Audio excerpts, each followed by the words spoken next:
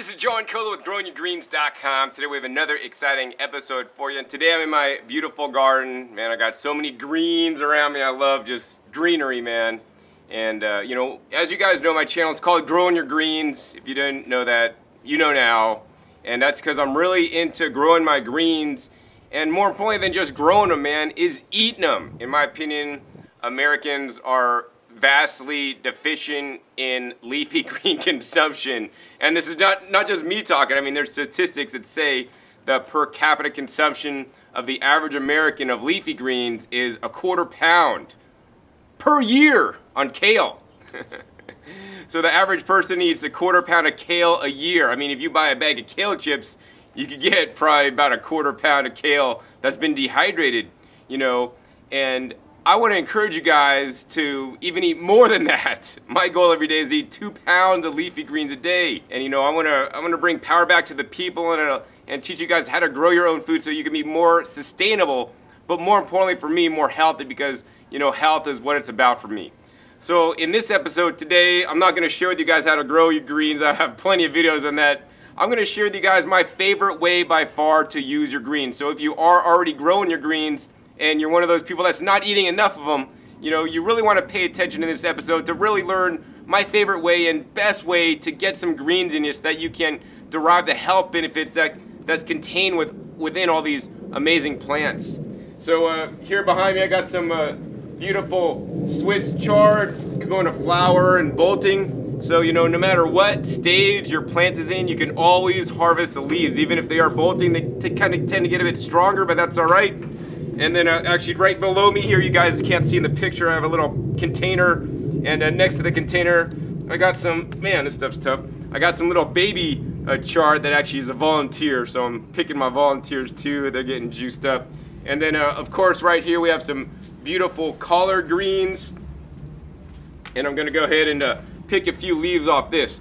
Now the thing is, when you're picking leaves to juice, your juicer doesn't care what the leaves look like. They could have big bug holes, you know.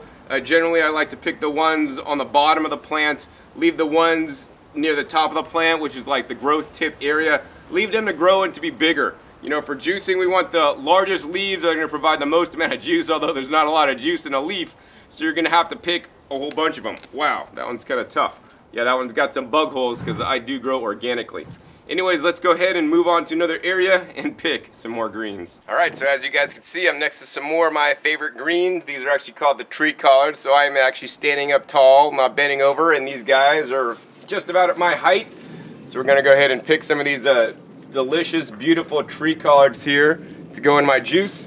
Now, one of the things I recommend is you guys might want to get a harvest basket. This is actually a nice harvest basket here, or just basically it's a plastic bowl with holes in it.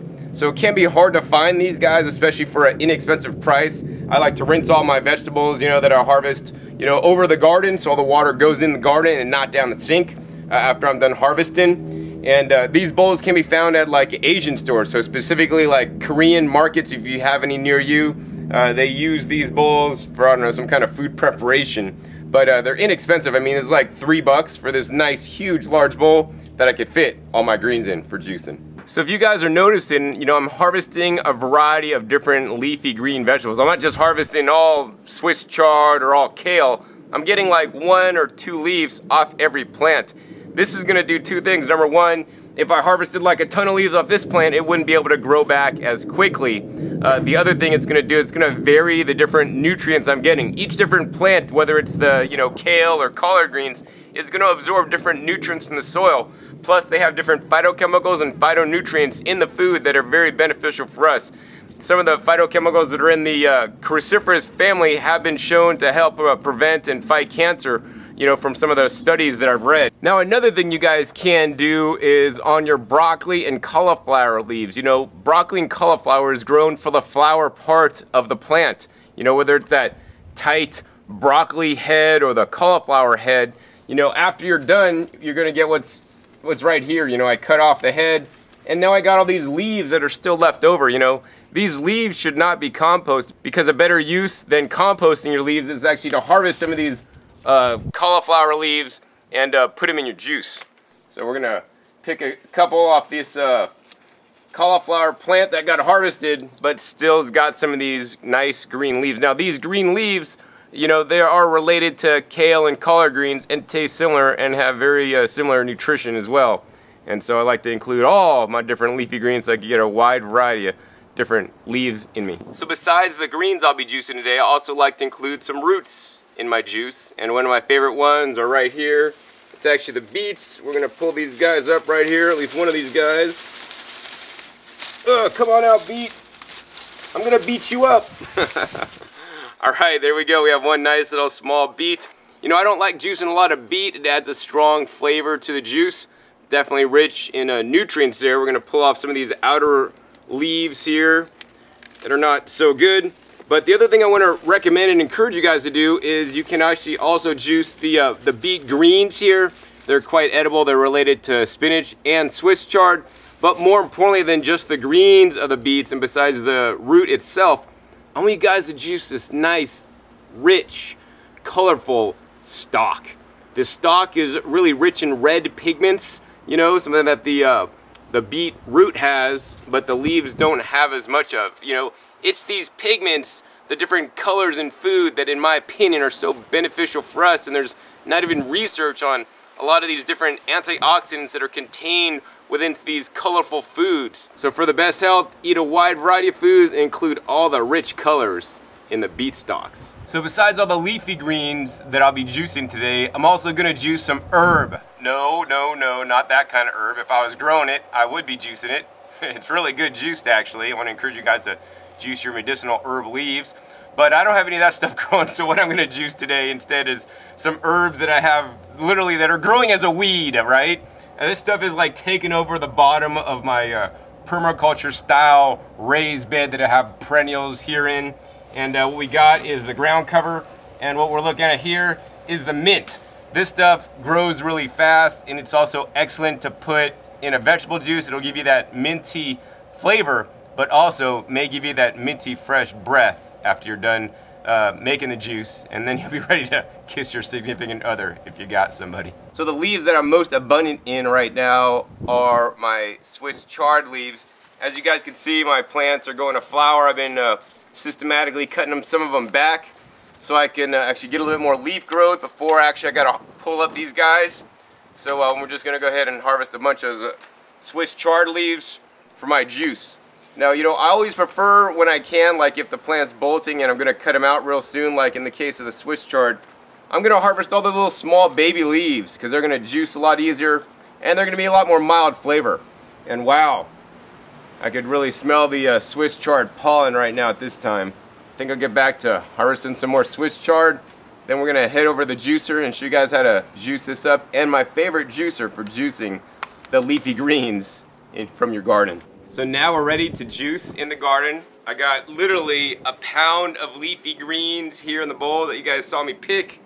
Now besides just the leafy greens, because you could make a straight leafy green juice, but it'd be about a cup of juice with a pound of leafy greens approximately, depending on the juice you're using. It's gonna taste pretty hardcore. So I'm gonna dilute that down a little bit, and what I'll be doing to dilute it down, we're gonna be using 2 pounds of cucumbers and 2 pounds of the pears. So the cucumbers will add a nice watery flavor, kind of dilute that stuff down. The pears will add a nice sweetness. Now if you don't have the cucumbers, you could also use something like the celery or zucchini to juice, and I'll have some zucchini really so you don't have to be juicing from my garden. And instead of the pears, you could also use the apples, which will make it a little bit sweeter as well. Now, the main reason why I'm juicing my leafy greens is to get the maximum nutrition out of them and get them into me. You know, we are not like built like a cow that like chooses cud and regurgitates it and has 3 stomachs or whatever. You know, so we're not very efficient at extracting the nutrients out of the leafy greens unless you literally chew it into a mush, you know. And that's where I like the juicer. What the juicer does, it literally, you know, does all the work for us. You know, so if you think of what we eat, you know, say I was gonna eat this pear, I eat it, you know, after I eat it, what happens? Well, we absorb the nutrition from it, but then out one side of me comes the liquids and the back side comes the solids, which in my opinion should all be composted. But aside from that fact, you know, we are nothing more or less than juice extractors. We're literally separating out the liquids and the fiber. And that's what the juicer does. We're gonna put the pear in the top here, out of the front, instead of out of the back, comes the fiber, and out of the bottom, instead of the front, comes the liquids. And it's the juice of the fiber that feeds you, is what Jay Cordich, formerly known as the Juice Man, you know, has told me when I learned about juicing back in the 1990s. And you know, juicing is so important to literally get all the nutrition out of the greens and get them into you the best way so that you'll have the most amount of nutrition out of the greens going into you. This includes things like the vitamins, the minerals, more importantly the phytochemicals and the phytonutrients that I'm you know, such a believer in. So with that, what I need to do now is I need to give you guys a disclaimer. Is my real job by day is actually I sell juicers. You know, so I sell this very juicer here. I sell a wide range of juices. I sell all the high-end brand juicers. I also have many videos on YouTube comparing the juicers side by side so that you can determine which one is the best for you. The one I'm using today is the Omega NC800. The Omega NC800 by far is the best juicer, hands down, for maximizing the nutrition and the yield out of the leafy greens, because it runs at a slow 80 RPMs and because it has a horizontal auger screw that literally crushes and squeezes out cold press style the nutrition out of the greens. There's nothing that I've tested to date that has actually been able to beat it with the yield from the leafy greens. And I also do sell many other kinds of juicers, you know, vertical juicers and all this kind of stuff. And those are more general purpose juices for juicing like everything. So, you know, the strong point of this machine is that it will really juice the greens well. Doesn't do super good with fruits when you're juicing them alone, but when you're juicing the fruits with the vegetables, it's going to do great. And so if you want to juice more of a balanced stuff, then you'd want to go maybe with a vertical juicer. And be sure to check my website, discountjuicers.com, you know, for videos on comparing the different juicers. And if you're looking for appliances such as the juicers, the blenders, or the dehydrators, I would encourage you guys to check out my website, discountjuicers.com, and support me, because that is my day job. That is what pays my bills. And at present time, it's actually a little bit slower time of year for me. So the good news is I have a lot more time to garden. And, you know, it allows me to make these gardening videos for you guys, you know, and I put these guys up free of charge, and I invest so much time of my life to do this. But I think it's a very important mission that I'm on, is to, you know, teach other people about eating healthy, growing their own food, which, you know, in my opinion, will only increase your health. And in my opinion, your health is your greatest wealth. So anyways, with that, let's get into juicing. Super simple, super easy. Another reason why I like the NC800 is because it is super simple, easy to clean. You take this whole piece off here, and you just have a few parts to clean. You have this little end cap here, you have a screen, and you have an auger to clean when you're done. This takes me under 2 minutes to clean. One of the big problems when people buy a juicer is that they don't like cleaning the juicer. This by far is the easiest juicer to clean. If you can't clean this, maybe you should just go down to Starbucks or Jamba Juice and buy your juice. Alright, so we're going to assemble this guy up real quick here. And we're going to go ahead and get juicing. Now, this is also very quiet. I like it a lot. And when juicing, you're always going to want to rotate the produce you're putting in. So for example, we could put one of these nice collard leaves in and put it right in. No pre-cutting of any leafy green is required when juicing in the NC800. As long as things will fit in the feed chute, such as these small cucumbers, you can just push these in as well. Now, you never want to use a knife or any other tool to push the produce into the machine. You're only going to want to include use the included pusher here. If you put anything else in the machine, it may damage the machine. So as you guys can see, what this juicer literally is doing, it's the juice extractor. It's literally extracting the liquids, you know, from the fiber. And many people don't know this, but inside our bodies, you know, foods need to be in a liquid state for our little villi. It's like little cilia hairs, like in our nose, right? And as the food goes through the intestines, through the little villi absorbs the nutrition out of the liquid state. So if you're not chewing your food to mush, then you're not going to get optimal digestion. And that's why, like the juicer, it breaks down everything for you so that your body, you know, does not have to work as hard and expel all that energy to digest your food. Ever think about after a big Thanksgiving meal, man, you eat the food, you're supposed to have a ton of energy, but after a Thanksgiving meal, right, you kind of get tired, man. You're just kind of like, whoa, because you usually eat more than you normally do. But, you know, that's because your body, it's stealing energy from you now, you know, to live, to digest your food. So you get tired, you want to rest, right? Juicing's the exact opposite end of the scale. it gives you the most amount of energy because the juicer's doing all the hard work for you, and all you gotta do is open up and drink. So we're gonna go ahead and continue juicing some of the different things, and we'll be back at you in a little bit when I juice some cool stuff. All right, check it out. These are the beet stalks, you know, that I took out, that I love to juice. Now, many juicers will not juice beet stalks effectively. Some juicers may kick out whole big chunks of beet stalks whole without getting a lot of juice. Those are like the centrifugal ejection style machines. And some juicers, if you put these nice large beet stalks in, it would actually clog up the ejection port. So then pretty much you'd have to stop and empty the juicer out and clean it before you start again. This is not an issue with the Omega NC800. Literally, it's cranking that stuff out, squeezing all the red liquid out of it, man, those phytochemicals that I'm after, and it's kicking out the pulp on the other end. I'm now starting to juice the pears here. Once again, it's best to rotate the produce as you're putting it in. We put some greens, now we're putting a pear, then we'll put some more greens, and then we'll follow it with another cucumber. All right, now we're gonna go ahead and juice that little beet. It won't fit in the feed chute, so we're just gonna go ahead and cut this little baby in half. And check that out, man, nice rich color in there. Nutrient dense grown beet dropped right in the machine. We're gonna use that pusher, push it down a little bit. Check it out, that beet's getting juiced up, and instantly the juice coming out the bottom, turning that nice dark rich red color. Some people in sports nutrition now are saying, you know, drink the beet juice because it increases your athletic performance. I just like to drink them because it makes me feel healthy. All right, next thing going in, you guys didn't see me pick this stuff. This is actually called lamb's quarters. So, you know, as long as it's a food that's edible in general, you can juice it. So the lamb's quarters are coming up as a weed right now in my garden. And guess what? If it's something I don't necessarily want, I'll pluck it instead of composting it. It's gonna go in my juicer so that it can benefit me instead of my compost pile. So I'm continuing to juice, and although this is my recipe today, this is actually quite an advanced recipe. Many of you guys, especially if you're starting out juicing, you probably wouldn't want to juice 1 pound of leafy greens with all this stuff. It's gonna taste far too strong for you. So you might want to do is juice a whole bunch of pears and apples and cucumbers and some celery or zucchini, and then start out with like a 1/4 pound of leafy greens and taste it. See how that tastes for you. If it tastes good, great, keep it up. Then try to increase that to 1/4 pound to, like, I don't know, 1/2 pound. See how that tastes for you. If it's starting to taste too rough, back it down, back off the leafy greens, because the leafy greens is what really makes it taste strong and what many people really object to.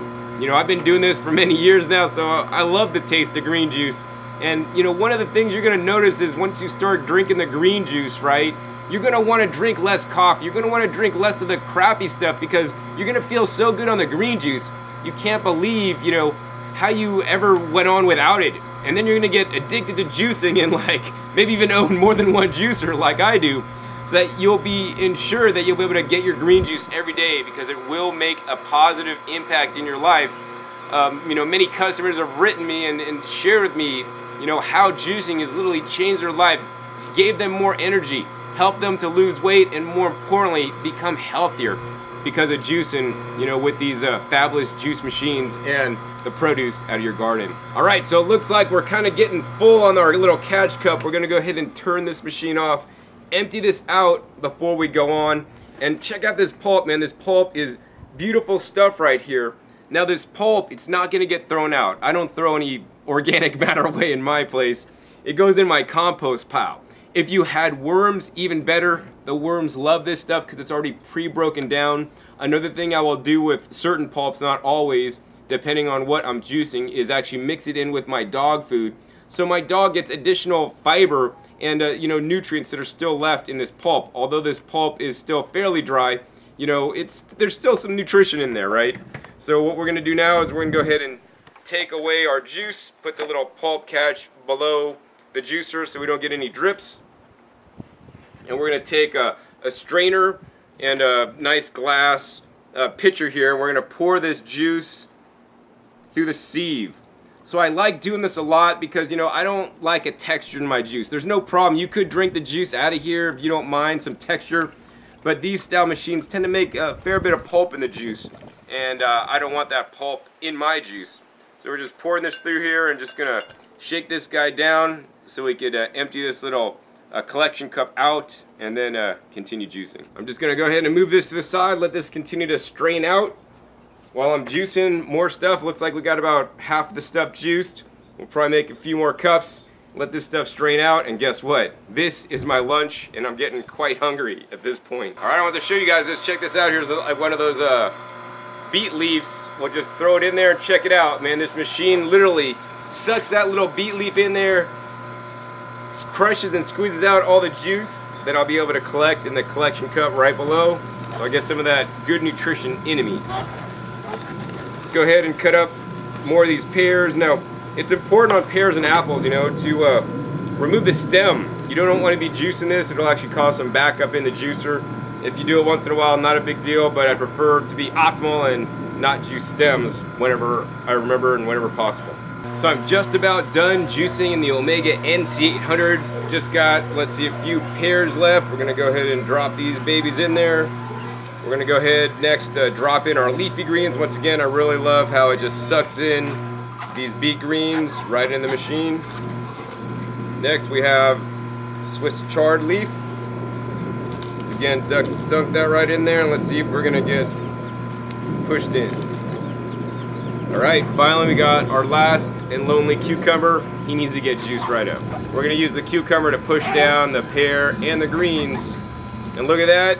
This is what was left of the greens you just saw go in there. I mean, this is just nice and dry, barely any juice left in here. Nice and efficient.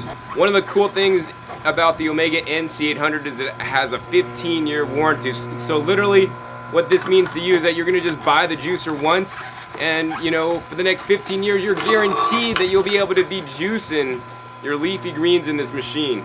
You know, I definitely really believe, no matter you're buying gardening products or products for your home, that products have good long warranties.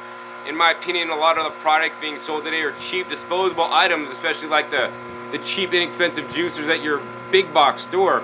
They literally have a 90-day warranty. They're throw-out juicers after, you know, a couple months or a year of using it. You gotta chuck it because they're broken, not working anymore. Not so when you pay for a good brand juicer like the Omega NC800. 15 years this thing is guaranteed for. Now think about it. If you had an iPhone that had a 15-year warranty and you would get automatic free upgrades every time they came out with a new one. Well, I don't know that Omega is gonna upgrade you when the new juicer comes out, but this is the state-of-the-art technology, and I don't know how this thing could get much better at this point.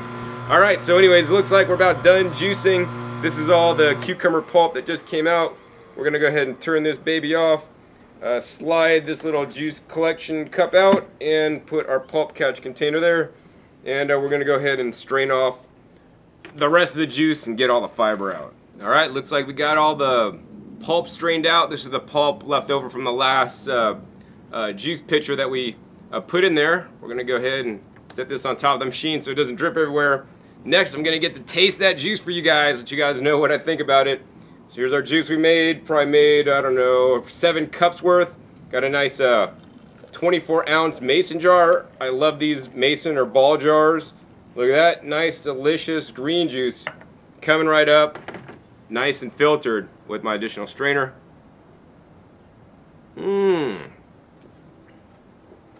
Wow. You know the green is there, right?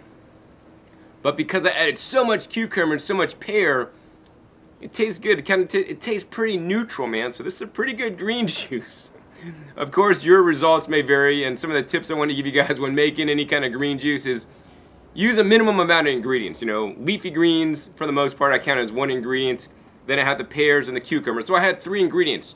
In general, my juices are less than 6 ingredients, and normally I try to keep them around 3 or 4 at the most. And besides just having a mixture of greens like I did today, like one day if I have like a lot of Swiss chard, I might just do Swiss chard with cucumbers and pears, and the next day I might do collard greens with the pears and the cucumbers. You know, and I'll rotate each day all through my different greens, because different greens have different, you know, anti-nutrients in there, which are actually the plant's protection against the bugs.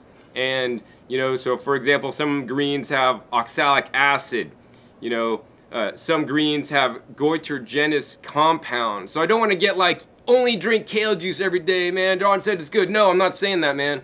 While kale juice is good, we really need to rotate the greens of all the different families including wild greens, wild edible greens, you know, to get different nutrition in us. I mean, this juicer will even juice grass. You know, normally they juice wheatgrass, but you could even juice your front lawn, provided you grow organically. This will extract the nutrition out of your grass. Yeah, more than one kind of grass too, if you get my drift.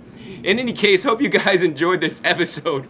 Once again, my name is John Kohler. I'm going to go ahead and drink the rest of my green juice made fresh in my garden with the Omega NC800 juicer. If you're interested in learning more about the juicers, please visit my other website, discountjuicers.com. Hopefully you enjoyed this episode. Please give me a thumbs up if you did, if I should do more food prep videos like this to share with you guys how I use my greens, because actually I'm far better versed in that than growing them, believe it or not. Once again, my name is John Kohler with growingyourgreens.com. We'll see you next time. And remember, keep on growing.